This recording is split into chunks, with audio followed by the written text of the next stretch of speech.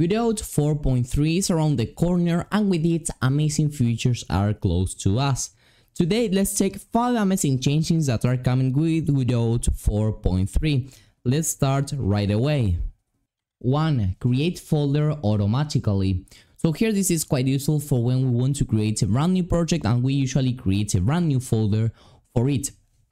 So now in this new version, what we have over here in the create button, we have here this toggle of create folder. So basically, as you can see, where we want to save our project, if we have this option enabled and we choose any path, in that path we are going to be creating a brand new folder. Okay, so here, for example, if I give the name of test 4.3 dev 6, okay, this is the path that I will have, and I have no need to go over here, browse to the path, create a new folder, etc. So it is a little bit easier and more direct to actually create there a folder.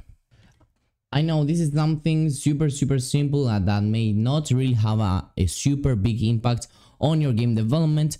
However, this is something that can really help you save a couple of seconds when you start creating your projects and can overall improve the efficiency of the engine. And even more, because remember, one of the main advantages of using the Godot engine is its easiness and efficiency to create and open projects, because they open so fast.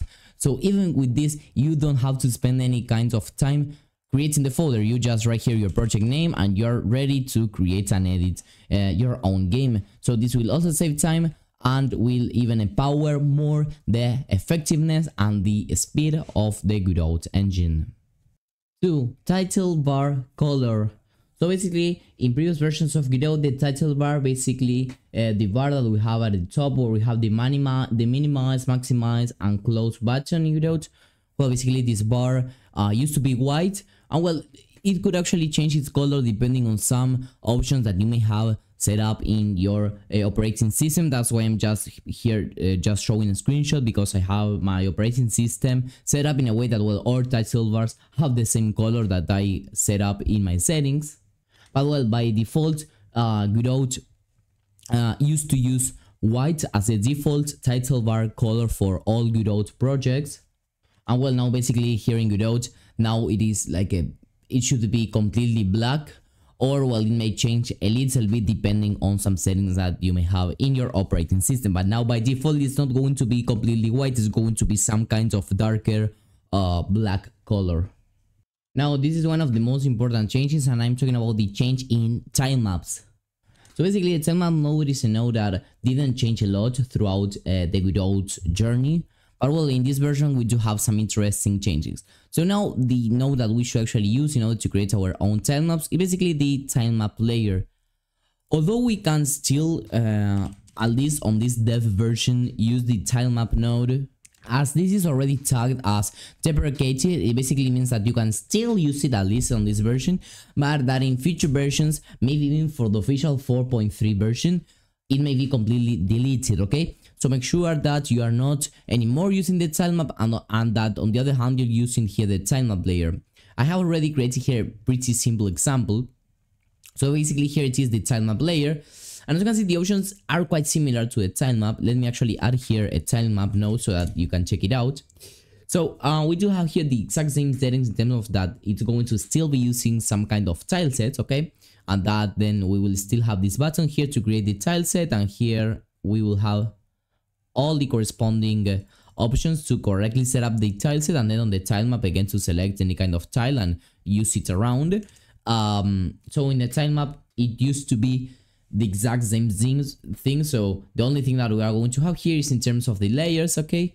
That will here in tilemap layers, actually we will have each layer of the tilemap separated, okay? So if you have different tilemap layers, you have like something like this, and you can have here like some kind of wrapper of a node to them, okay? And that you can drag and drop everything inside of here, so it's going to be a little bit more organized, okay?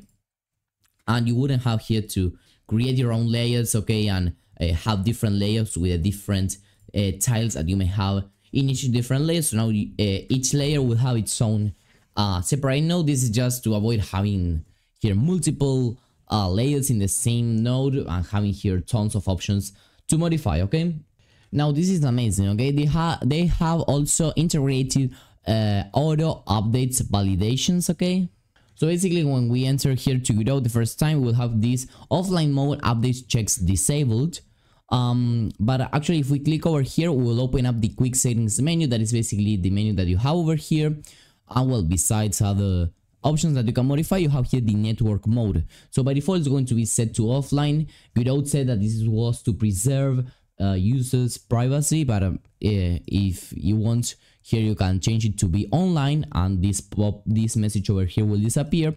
So basically now when there is a new version of the engine, here we don't really have an idea, I believe, about how the pop-up is going to pop up, or what kind of window we may have or message we would have if there is a new version of the engine, as is the first version that this new feature is integrated. So maybe in the following version we are actually going to be able to see how this comes up being. Okay, but well, right now if we just go to settings, we can set the mode to be online.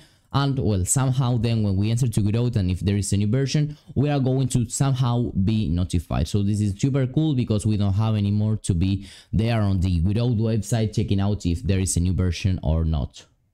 Now we have more than 2000 changes for this version, so there are still lots of things that I'm not mentioning over here, but that are going to still be super interesting.